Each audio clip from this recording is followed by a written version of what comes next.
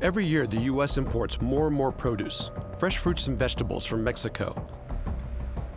And every year, wages have stayed the same for the people that harvest that produce. Sometimes, the last people to touch the fruit bought by U.S. consumers.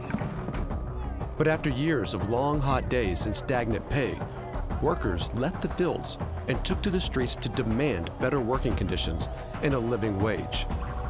The response from the government was swift and fierce.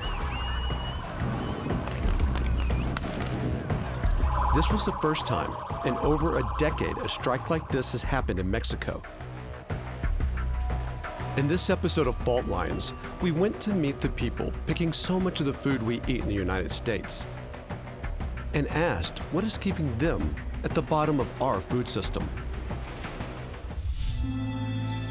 The murder case of Altantuya Sharibu, a 28-year-old Mongolian translator whose body was blown to bits in the Malaysian jungle, has just about everything.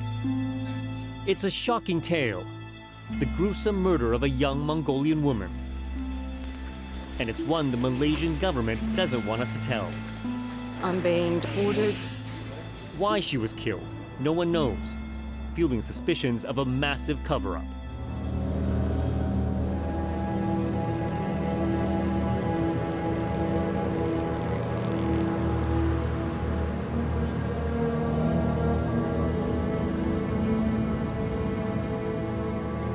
On the night of the 19th of October 2006, Altantuya Sharibu was bundled into an unmarked car.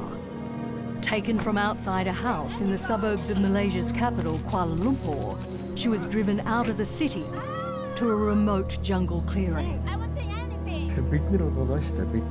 What happened was just like in the movies.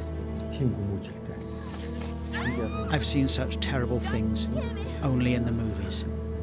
But this time, the movie became my reality.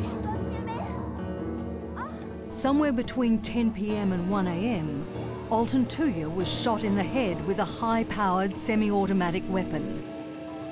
Military-grade explosives were then strapped to her body and detonated.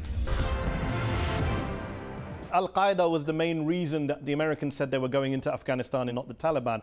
Are you still of the view that Al-Qaeda is more of a myth than a reality? It's what you said last year. You also said you weren't even sure that they existed. Really?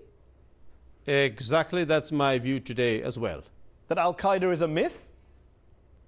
It is for me a myth. I have never had a report from any Afghan source on the Al-Qaeda or what they were doing. We don't see them, we cannot visualize them. For us, they don't exist. I've never had a report from our intelligence, I've never had a report from our people, I've never come across them, so for me it's a myth. On September the 11th, 2001, was Al-Qaeda operating in Afghanistan? I have come across the Taliban, I've come across other groups. I don't know if Al-Qaeda existed and I don't know if they exist. For me, it's a myth. I have to feel tangible about it before I can say they are there. Well, reports say they are there, but I have no information per se.